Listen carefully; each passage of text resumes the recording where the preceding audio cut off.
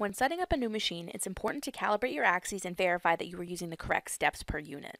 Steps per unit refers to the number of pulses that are sent to your motor driver in order to move it a single unit.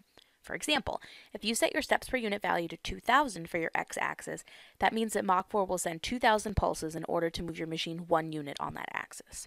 Your units are dictated by the machine setup units you choose in the Mach general configuration menu. If you are using an incorrect value, you may find that your movements are inaccurate. A steps per unit number that is too high will move your machine beyond the commanded distance. On the flip side, if your steps per unit is set too low, your movements will fall short of where you want them to be.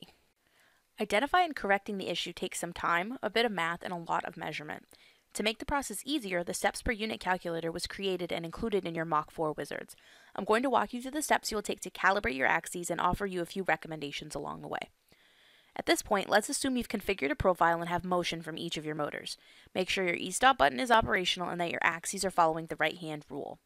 Let's take a look at the wizard we're going to be using. Go to Wizard, select Wizard, scroll to the bottom and choose Steps per Unit Calculator Basic. In this first field, you're going to enter in the steps per unit value you are currently using. To find that, go to Configure, Control, Motors, and select the motor you want to calibrate first on the right-hand side. Your steps per unit or counts per unit is listed here. Now, choose the distance you want to move your axis and how fast you want it to move, keeping in mind that you have to be able to measure the actual distance it moves. When you're ready and you're sure your machine will allow you to move that selected distance safely, click Incremental Move.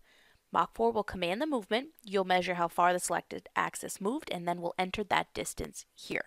Now this is where you need to be careful. There are a lot of different ways to measure, and how accurate you are in your measurements has a direct impact on how accurate your machine will be.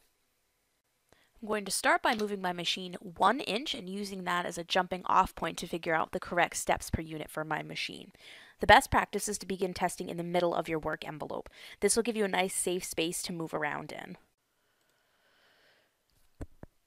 Once my machine stops moving, I can enter the distance moved in the wizard and hit Recalculate. The wizard will give me a new steps per unit value to use. I like to copy this integer and use MDI to get back to my starting point, but that's totally optional. An important thing to remember, though, is that this wizard does not automatically update your steps per unit. You have to go back to the Motors tab and change it.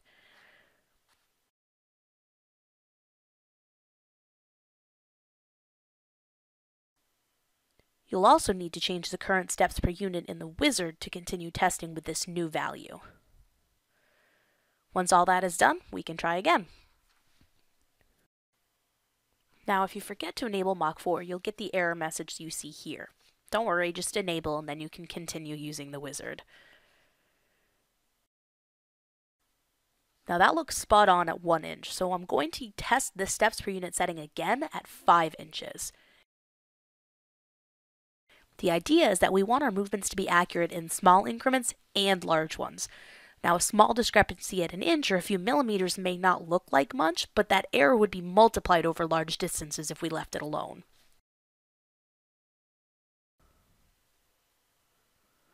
Since my x-axis was not able to move the full 5 inches at 10,101 steps per unit, we need to recalculate and start again. This process may seem a bit repetitive, but it's necessary if I want to have accurate movements and, eventually, accurate cuts. Again, I need to change my motor tuning and update the current steps per unit in the wizard itself.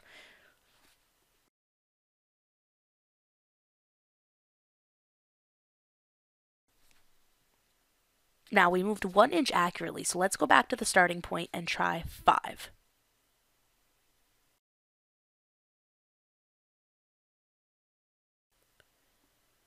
Perfect, I was able to move 5 inches accurately, but I want to be thorough, so let's test my steps per unit setting again at 10 inches. Now's a good time to mention you can use this wizard to move in a negative direction as well. To do so, simply type your move distance as a negative value, then hit incremental move.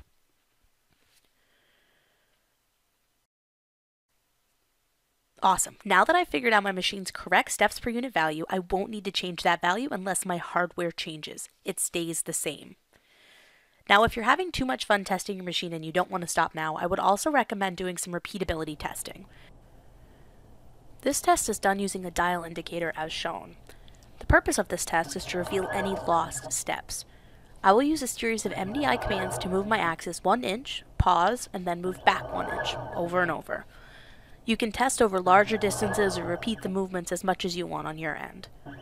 If the dial indicator does not return to its position, I'll know I'm losing steps and can make my adjustments from there.